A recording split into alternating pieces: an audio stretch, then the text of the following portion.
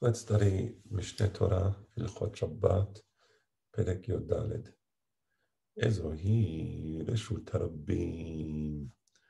The definition of Reshut Harabim, because it's Isur Deoraita to be Ma'abir Daled Amot Reshut Harabim, to carry 4 Amot in Reshut Harabim. And there's Isur Deoraita to carry from Reshut Harabim to Reshut Hayachid or vice versa. I just want to, just on the point of carrying Dalit Amot Reshut Harabim, I do want to refer back to Hilchot Shabbat, Perek Yod Bet, Halacha Yod Het. I just want to read that for a moment because there oftentimes is confusion on that law. הואיל ויש לו לאדם לטלטל בכל המרובע שהוא 4 אמות על 4 אמות. So, granted that a person is allowed to carry 4 amot in Reshut Harabim. Now, when we say you can carry 4 amot in Reshut Harabim, let's say, for example, you're standing in point A. So you can be deemed to be standing in the middle of a square, right? For example. So if you're in the middle of a square, and the square is 4 by 4, each one of the sides of the square is 4 amot by 4 amot, or 2 yards by 2 yards, as it close approximation. So now, if you think about it as a square, you understand that the diagonal of a square is longer than the sides of the square, right? Based upon the famous Pythagorean theorem. So that means that actually you can carry a little more than 4 amot in a straight line, right? So it all depends how you measure your position at any given time. So, נמצא מטלטל באורך אלכסונו של מרובע זה 5 אמות ו3 חומשי אמה. So therefore, actually, if you look at yourself as if you're in the middle of a square, you can carry along the line of the diagonal, and that comes out to 5 amot and 2/5. So that would be 5.4 amot. 5.4 amot, you can carry 5. I'm sorry, I made a mistake. 5 amot ו3 חומשי אמה. 5 3/5. So that would be 5.6 amot, a little more than 5.5 amot. לפיכך אין המעביר או הזורק ברשות הרבים חייב עד שיעביר חוס ל5 אמות ו3 חומשי אמה. And therefore, technically, in order to be liable for punishment deoraita, you have to carry past the 5 amot and 3/5 amot. So if you carried exactly 5 amot and 3/5 amot, 5.6 amot,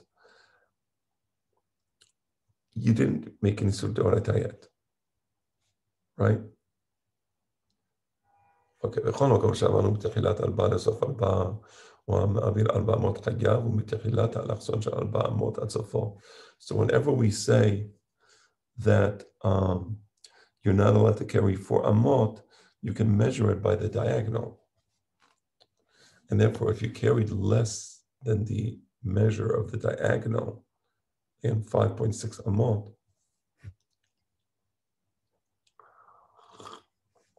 then you're fine. 5.6 amot, that would be 2.5 yards. 2.5, that's 2.5, about 2.8 yards. נמצא כאן 3 מידות. So, to be precise, when we're talking about carrying in the Reshut Harabim, there are 3 measurements. כיצד? העוקר חפץ מרשות הרבים ממקום זה, והניחו במקום אחר ברשות הרבים. אם היה בין שני המקומות עד 4 אמות, הרי זה מותר. So, you lift up an object in the Reshut Harabim, and you carry it, and you put it in the Reshut Harabim in another place, another location. If the distance between the 2 locations is up to 4 amot, nothing wrong with that. It's mutar. You can do that. היה ביניהן יותר מ4 אמות, ועדיין הן בתוך 5 אמות ו3 חומשי אמה, פטור.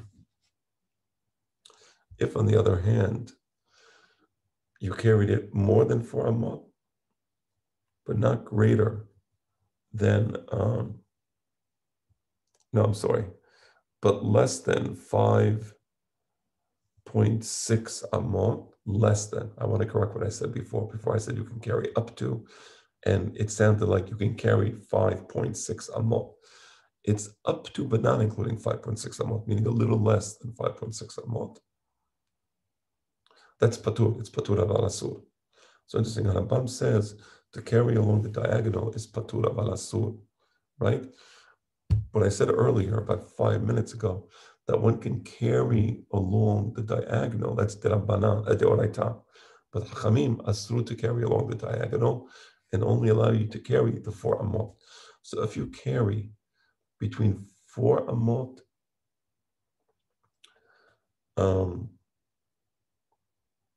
more than 4 amot, up to 5.6 amot, but not including 5.6 amot, right? Patur, Yisur Derabanan. היה ביניהם 5 אמות ו3 חומשי אמה בשווה, הרי זה חייב. But if you actually carry the full distance, 5.6 amot exactly, or greater than 5.6 amot, then you're hayyab. Interesting, on this point, the Shulchan Aruch is cholek. On this point, the Shulchan Aruch is cholek. According to the Shulchan Aruch, you're actually allowed to carry up to 5.6 amot. Not 5.6 amot, up to 5.6 amot. So mahloket Rambam is mahmir. Rambam says, and to summarize, if you carry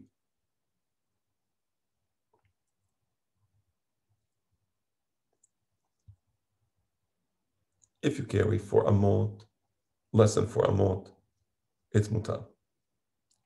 4 amot or less. 4 amot or less, it's mutar, according to Rambam. Shulchan Aruch agrees with that. If you carry greater than 4 amot and up to 5.6 amot, but you didn't reach 5.6 amot, according to Rambam, that's patur aval asur. According to the Shulchan Aruch, it's mutar. If you carry 5.6 amot, it's hayyab deoraita.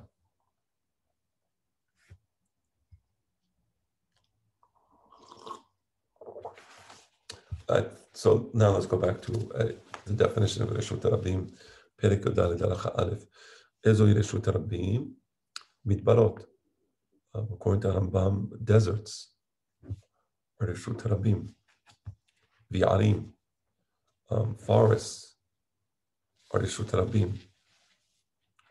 Ushvakim, marketplaces like the Shuk, Machane Yehuda, are Reshut Rabim.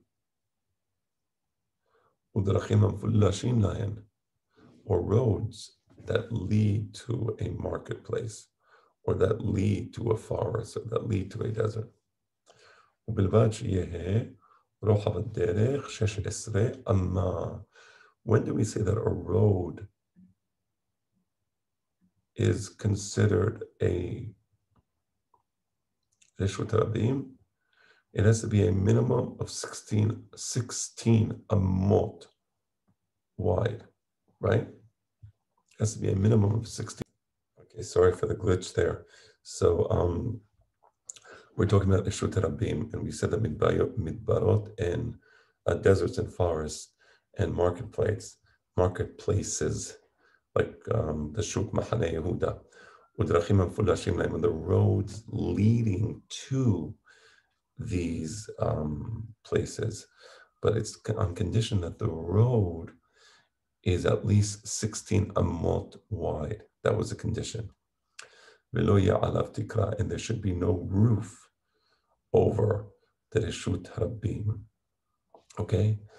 Now, I just want to note that Harambam says midbarot v'arim or reshut harabim, just to prevent confusion. I'm saying this so people get confused. Yes, the Shulchan Aruch disagrees and says that midbarot and yarim or yarot are actually karmelit. Okay, just wanted to get, if you see that, not to get confused, because sometimes the memory plays tricks and you get confused, you don't remember what the halakha is. So remember, Harambam says that the Reshut Rabim includes deserts and forests, whereas Shulchan Aruch says no, deserts and forests are karmelit. And again, 16 amot, that's the minimum width of the Reshut Rabim. The Shulchan Aruch brings the Shita of Harambam, 16 amot being the minimum width, and constituting a Reshut Rabim. He brings that as a setam. Then he brings the Yesh Omrim, the famous position that says, no, you have to have 600,000 people.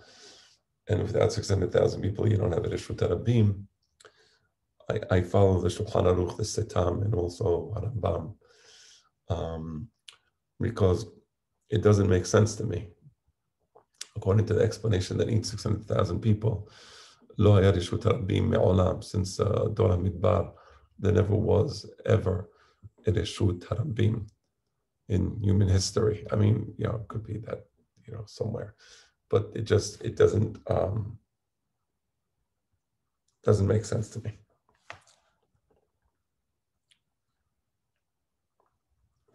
All right. ואיזו רשות היחיד, תל גבוה 10 טפחים, ורחב 4 טפחים על 4 טפחים. רשות הרבים has a minimum measurement. For example, a mound in the Reshut Harabim, which is at least 10 tefachim high and 4 by 4 wide. Those are the minimum measurements. If the measurement is greater than that, then it's still Reshut Yachid. וכן חריס שהוא עמוק 10 ורחב 4 על 4 יתר על כן. Or it could be, instead of a mound, it could be a ditch. Again, if the ditch is at least 10 tefachim deep and at least 4 by 4 wide, 4 tefachim by 4 tefachim wide, it's רשות יחיד.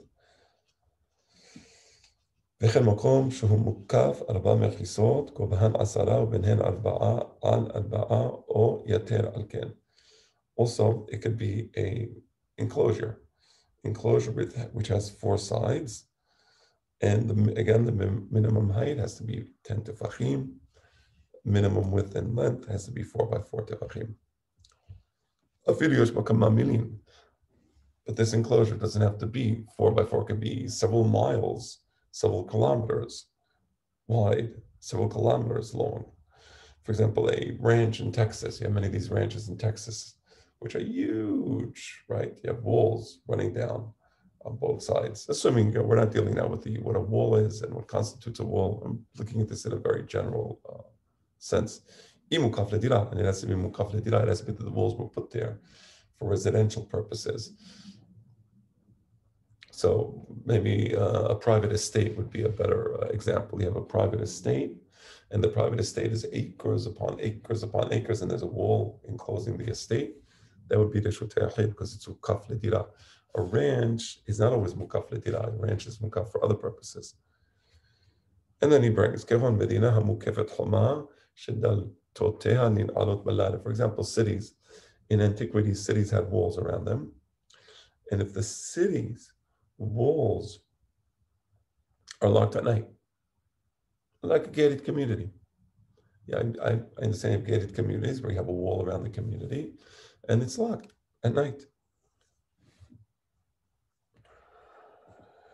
You could also have the din of mavoi. Mavoi is it's like an alleyway which has a dead end.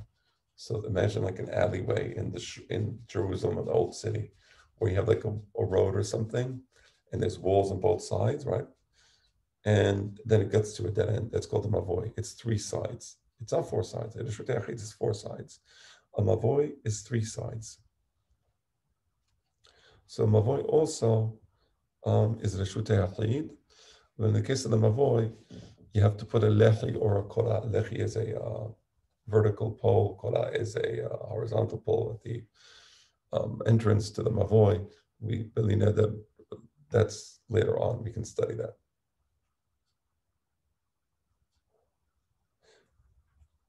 He doesn't bring kora here. Here he brings lechi, mechila. He just doesn't bring the law of kora here. He just brings lechi. Lechi, the vertical pole.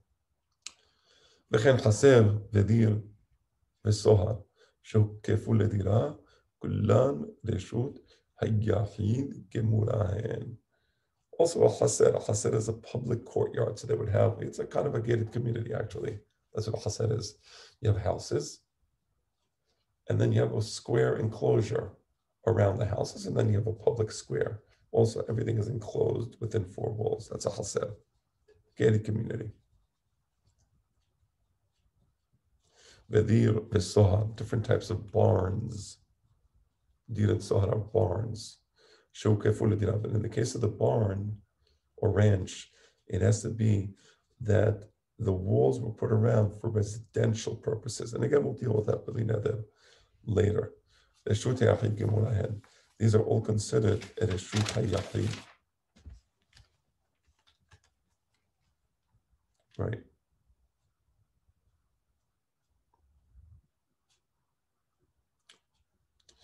Okay, that's it for today.